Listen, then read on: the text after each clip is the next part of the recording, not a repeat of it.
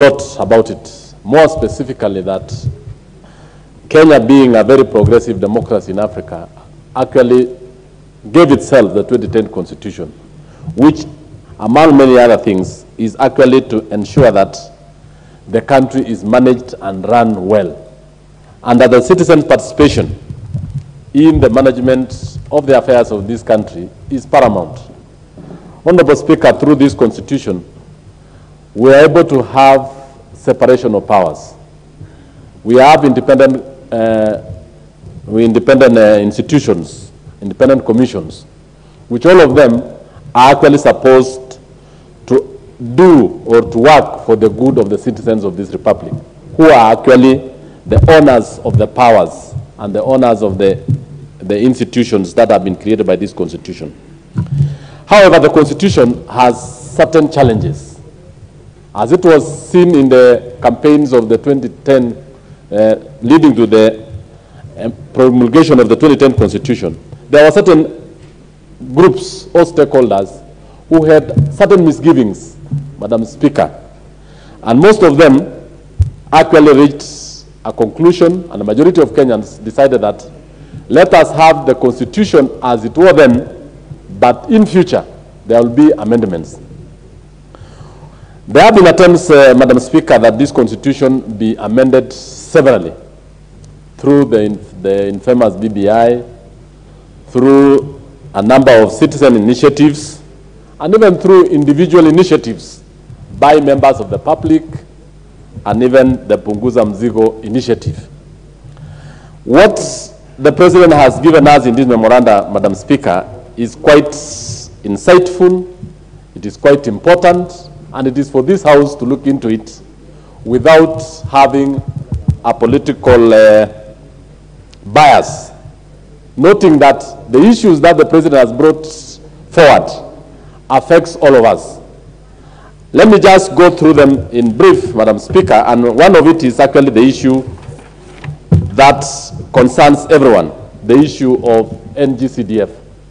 Every member in this House knows that NGCDF is dear to every member of the House and to every citizen and every constituent in this country, because its impact is more felt than even the devolved county government functions.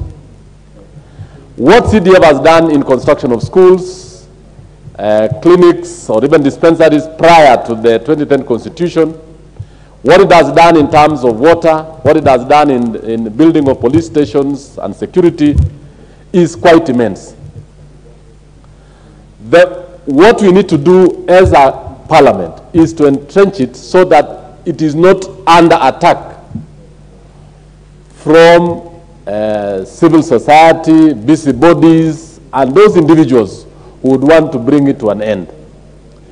CDF, for those members of parliament who served here before CDF was introduced in 2002 by the third government of President Mwai Kibaki, knows the difference which was there before and after. In the 70s and in the 80s, Madam Speaker, this country schools were built through Harambes, where chiefs and assistant chiefs and administrators were getting cows by force from citizens to construct classrooms. But with the advent of CDF, you've seen that we have hundreds of thousands of students who have had scholarships, who have had bursaries, who would have otherwise not gone to school. And I think it is in the wisdom of the President that we entrench this CDF in the Constitution so that it will actually live beyond the life of these members, and it can even take 100 years to come. I want to urge members that we adopt this memoranda on that basis. We also know that, Madam Speaker, that the implementation of the gender rule has been a thorn in the flesh of this House. And I think in the wisdom of our former Chief Justice, Maraga, he asked the former president, the fourth president, to dissolve this House because it was unconstitutional. I think there have been attempts severally by the former leader of majority, Haden Duale, to try to bring in the issue of gender rule, and it has failed. By proposing to this House that this House sits down through its wisdom, through its mechanism, through its institution, to ensure that we entrench the two-third gender rule, doesn't mean that it is only women. This time, it is women who are not able to meet the rule. But noting the development of the girl child in the society, I know very well that in the next 10 or 15 years or 20 years, the gender who will be disadvantaged in this house will be the men. So it is important that we entrench this, knowing very well that it will reach a time when the shoe will be on the other side. And I've seen it in Rwanda, where now the majority of the members of parliament are women. So we really need to pass this memorandum very well, members, noting that the women who come here are our daughters, they are our mothers, these are our sisters, and they are part and parcel of the society. And we don't need to look at it in any other form. We also have the issue of the position of the official, the position of the leader of opposition. I think in the 2010 constitution, whereas the presidential candidates are not allowed to vie for parliamentary seats, it has come to the realization of all of us that the party leaders lead their members from outside this house. They also lead members from unofficial quarters. It is important that every opposition leader has his office. He is able to rally his troops from an official quarter where everybody knows, both in government and outside in the country, that this is an alternative government, the shadow government in waiting. So we need not to allow them to just be running their offices from the streets, to be preoccupying themselves in areas which could otherwise be done by the Constitution. Two, we all know that every other member who is here, it is possible for any side to be in government in future or be in the opposition. So we are not building, the president is not actually advising for the formation of this particular office, but for posterity, not for individuals, not for a certain group. It is for Kenyans. The government today is possible for them to be the opposition tomorrow. And the vice versa is true. So I want to ask members that as we debate this, let us look at it with sober eyes. Let us look at it with open mind, knowing that we are legislating for the future. We are legislating for Kenyans. We are not legislating for individuals. Finally, we have the parliamentary oversight on the executive. I think, honorable members, that the role we do, even in our constituencies, I've seen young men critiquing majority of us in the WhatsApp groups. They have been critiquing us, maybe even through the vernacular media stations.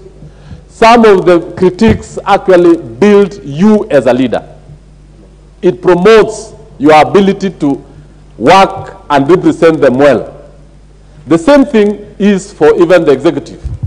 The fact that we critique government officers, more so the cabinet secretaries, and even government officers and functionaries, does not mean that we want them to fail. We want them to succeed. We want them to ensure that the policies and the programs that were initiated by the Kenya Kwanza administration for now are able to succeed. If we shall actually go to bed with them and not critique them, that is when the electorate will actually bundle the government out of office. And I want to thank the president for being very wise and knowing that it is very important to have a powerful parliament that is able to critique it and make sure that it performs well. I support, Madam Speaker. Asante. The Honourable Member for Westlands, Timothy Wanyonyi. Thank you, Madam Speaker, for me to speak on this motion.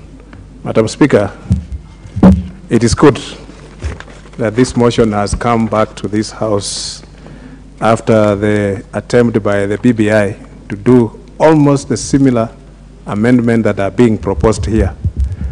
Madam Speaker, through the BBI initiative, I think the only mistake that BBI did was that there was an exclusive element in that initiative, that some quarters of the population felt excluded from the process. That is why it was opposed, and it was defeated in the Supreme Court, Madam Speaker. And this, I propose, the proposal from the President, Madam Speaker, is good and far-reaching, and we look at how we want to create the position of the leader of opposition. The Kenyans, Madam Speaker, when they elected to give themselves the constitution of 2010, they wanted to have a presidential system of government. And Madam Speaker, in the presidential setup, we don't have this position of leader of opposition. Therefore, what we are trying to create is a hybrid of trying to marry between the presidential and parliamentary system by bringing in the leader of opposition. And Madam Speaker, that also makes it another angle that that leader of opposition must be a member of parliament, the official leader of opposition, which, Madam Speaker, I believe at the moment the leaders of opposition are outside of this house. And Madam Speaker, I believe that in the presidential system, once the person who has won and has been confirmed as the president, there's no position for official opposition. The parliament is there. The parliament will preside, Madam Speaker, will provide oversight, and there's some other institution to do that.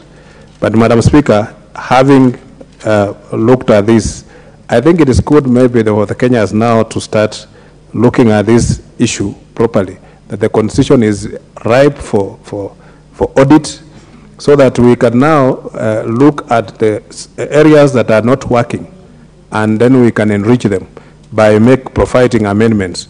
For example, this position of creating the leader of official opposition is a good thing, Madam Speaker, that a leader of official opposition will provide that leadership in the oversight proposal. The other thing,